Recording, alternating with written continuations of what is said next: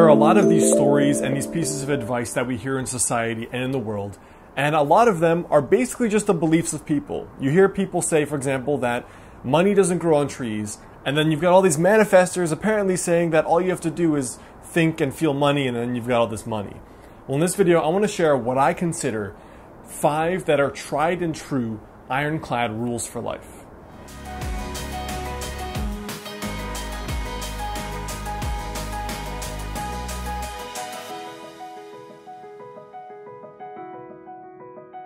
What's up guys, Alex Hine, author of the book Master the Day.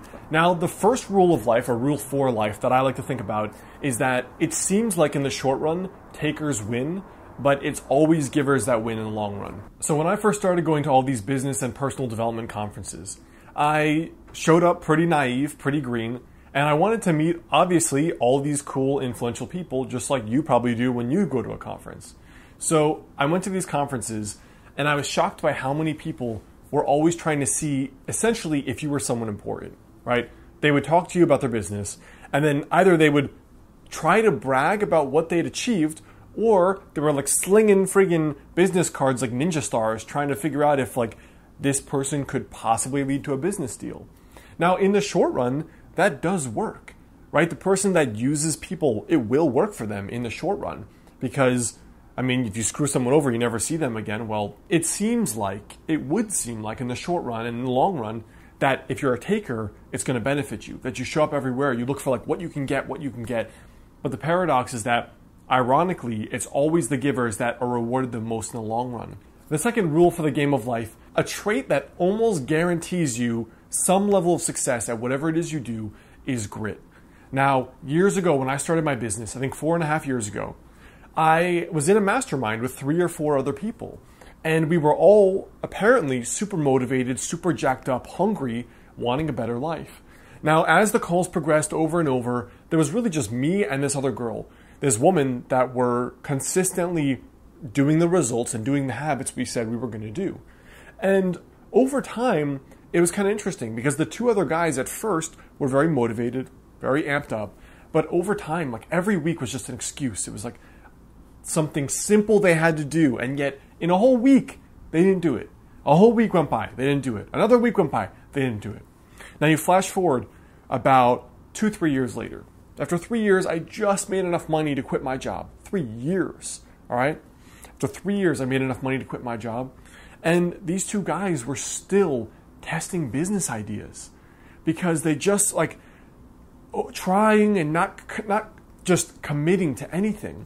And my business is not really that successful. But basically the thing is, I told myself, once I had established this was the business I was going to commit to, assuming it was working, I committed to it. And so year after year, it progressed very, very, very, very, very slowly. But now here I am, 4.5 years later, things are going well, and I've produced a lot of things I'm proud of. The only thing, quote, special that I did, I was disciplined. Like every week I created content.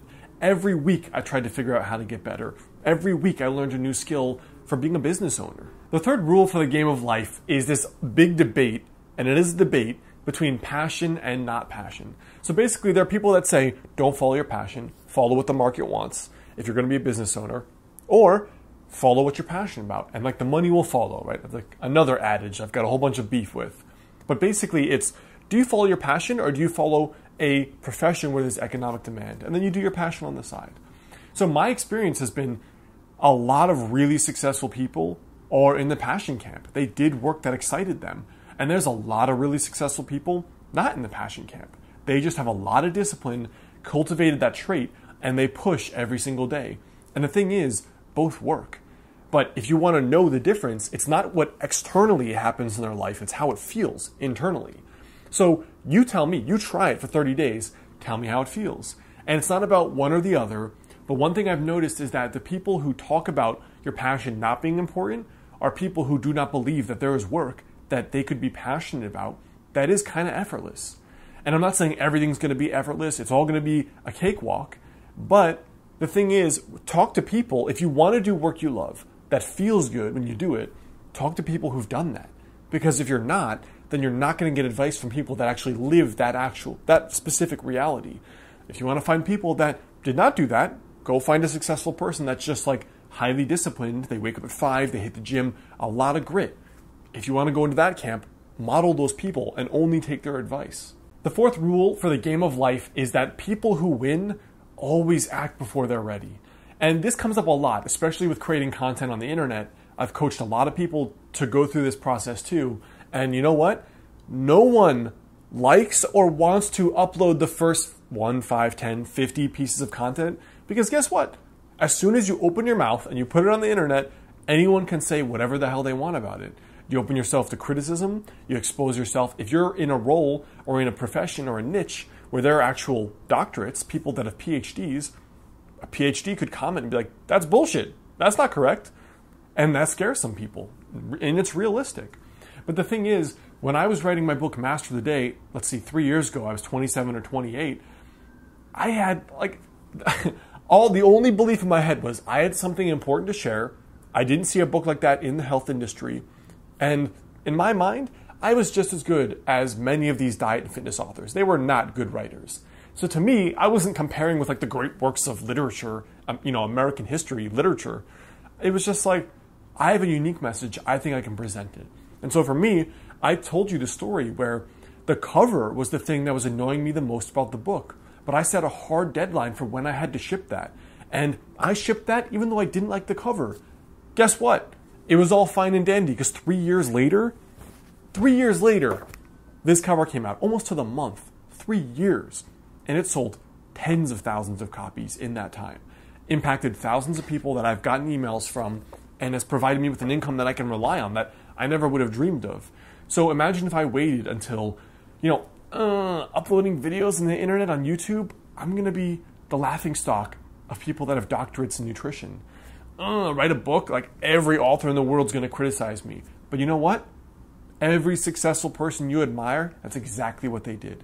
You just don't know at the start that they felt that way. But almost everyone has felt like they were not ready, but they knew that was the level up. That was the next level, and that's what they had to do. So once you level up, then it's going to be a piece of cake. And then there's a new one and a new one and a new one. But you have to act before you're ready.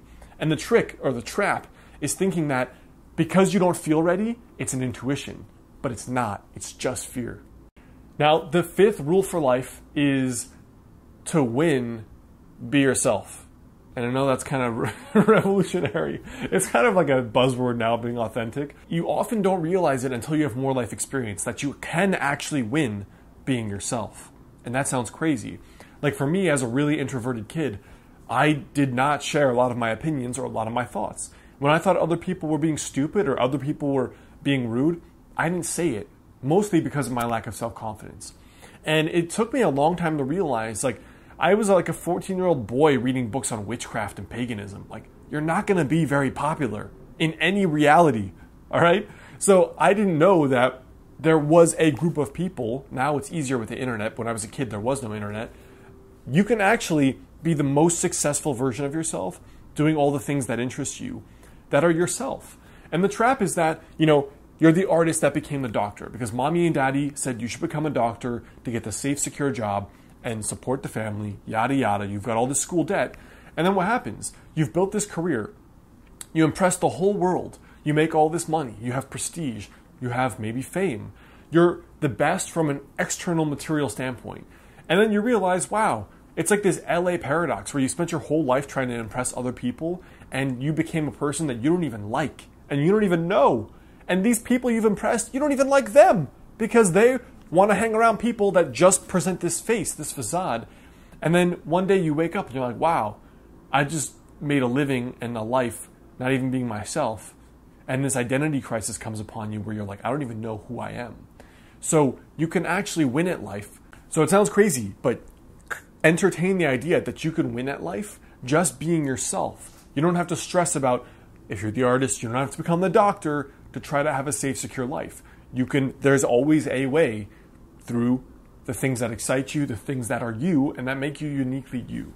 All right, guys, I hope that helps. Before you go, comment there below. Let me know for you what is one rule for the game of life that you would add to this list. And of course, the best way to stay in touch is to grab my free personal development and weight loss challenge at modernhealthmonk.com/YouTube. You can check out my last 2 videos right here and right here.